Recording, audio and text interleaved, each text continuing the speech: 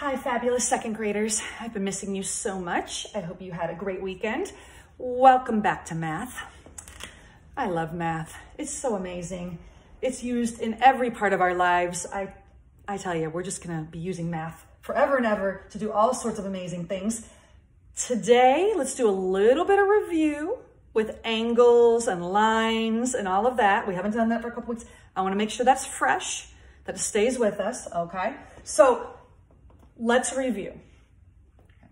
Angles. Angles are when two lines come together and intersect. Okay, intersect.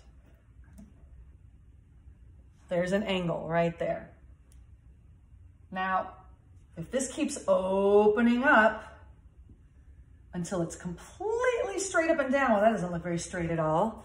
Let me try again. Okay. I'm gonna try to make it straighter. You can use your ruler if you wanna make it really straight. Okay, it intersects right there. Okay, so we have another angle. It's straight up and down. In fact, I could make a little square in the corner. Or this line might open up even more. Let's be like that, so it's a nice wide open angle. Okay, do you guys remember the names of these types of angles? This is the type of angle.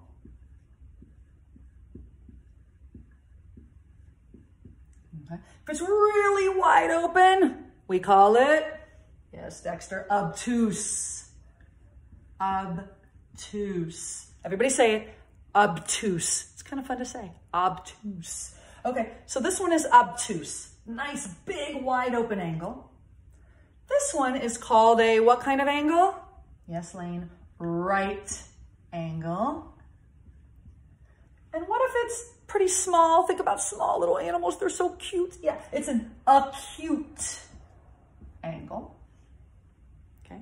And if you decide to become an architect building buildings or all sorts of different things, you're going to have to refer to certain angles. You might say, oh, that's an acute angle. That's a right angle. That's an obtuse angle. Okay. So, for instance, if we have a square, how many angles does a square have? Well, here's an angle. 1, 2, 3, 4. So it has 4 angles. And what type of angles are they? Can you even see that? It's off the board. Okay, let me scoot it over. It has 4 angles. What type of angles are they? Well, they make perfect little squares. It's a square. So it has 4 right angles. All right. So those are our types of angles. And as you'll remember, okay, when we're talking about angles, when we're measuring angles, we don't use inches. That's how long something is, right? And we're not going to use pounds or ounces. That's how heavy something is. For angles, we use degrees, kind of like with our temperature, okay? But it's a different kind of degree. Okay? Now, if you go all the way in a whole circle, that's 360 degrees. So that means all the way around would be 360 degrees, okay? Why do I keep not getting this into the picture? Okay, that would be 360 degrees. So we've got our types of angles, but let's talk about now these degrees. Okay. Well, all the way around would be 360 degrees. Half of 360 is 180 degrees. So if it's just a flat, the angle's completely open, it's gone. Think about a clock. Think about the hands of the clock. If they're together, it hasn't gone anywhere, 0 degrees. If it goes halfway around the clock, it opens up, that's 180 degrees. If it goes all the way around the clock, that's 360 degrees. Okay. But usually when we're talking about angles, that means that usually we'll be using ones that are smaller than 180 degrees. So we'll have it come up a little bit. So if it was like right about there, it's not 180, it's gonna be smaller now. If it gets right here, like a quarter of the way around the clock, that's 90 degrees. A 90-degree angle is a right angle, 90 degrees. But if it's over here, it's bigger than that. So it might be about 100 and let's say 50 degrees right there. 150, 140, 130, 190. Okay, so now we're at 90 degrees. So if it's an acute angle, so those were obtuse angles, right? That's a big obtuse angle, 150 degrees. Wow, okay? And if we were in the classroom, I was gonna have us use some special measuring tools that we could use for angles, but we don't have those right now, so we'll have to do that next year. You'll get to do that with Mrs. Cantrell, okay? But here's a nice big obtuse angle.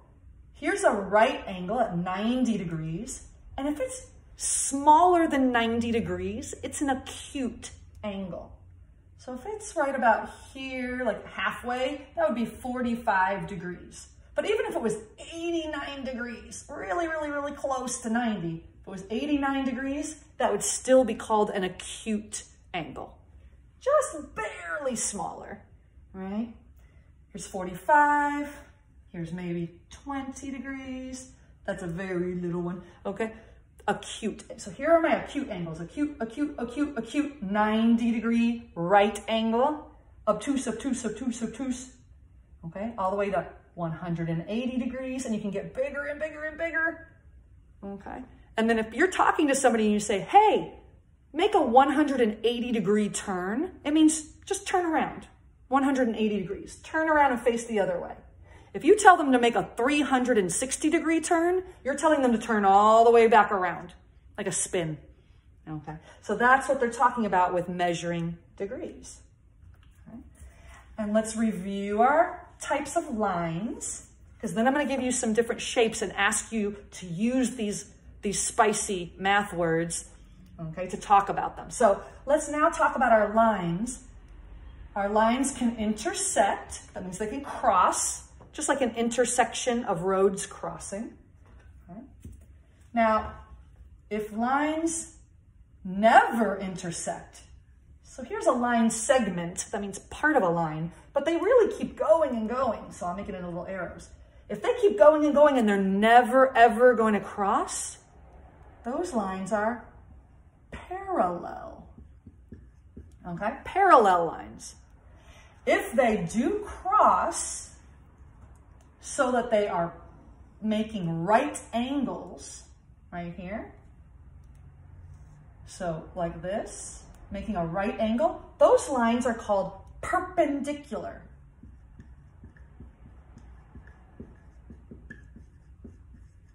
Okay, so parallel lines never ever cross. Perpendicular lines cross and make right angles. Okay, if it can make a right angle, those two lines right here, line A and line B, are perpendicular to each other because they make a nice right angle in that corner. All right. So review these with each other. If you want to go back and forth, review this.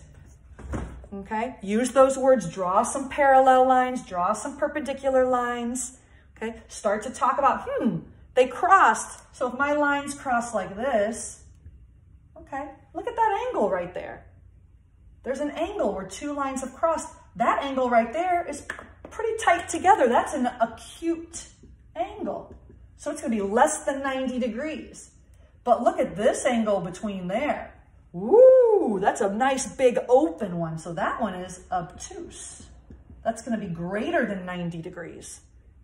Okay. So let's look at some shapes. I'm going to put some up here for you. And I'm going to ask you some questions about them, and I want you to write down your answers on your whiteboard or a piece of paper to put on Seesaw. So let's say I have this shape. So I have a triangle. Okay.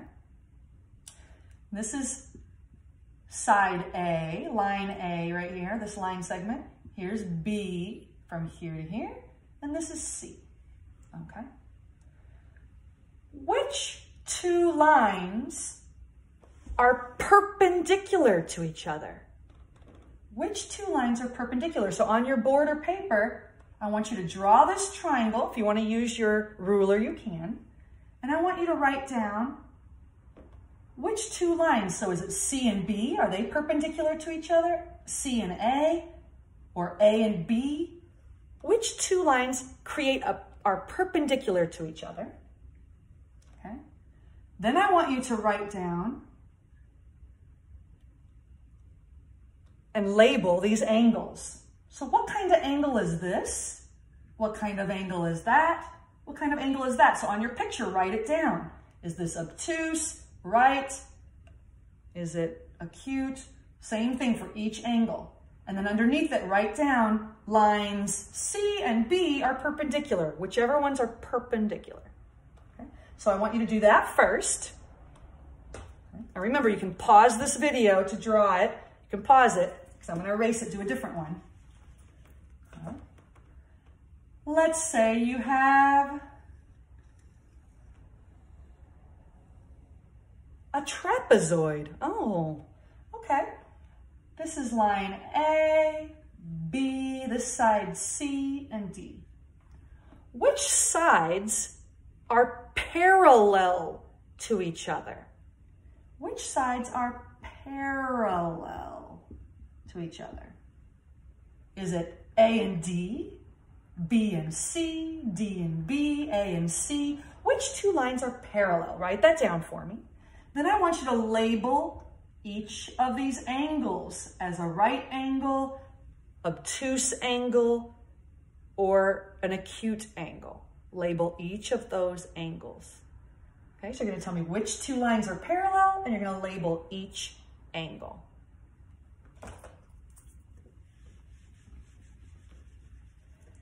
And then, let's see, how about we do this?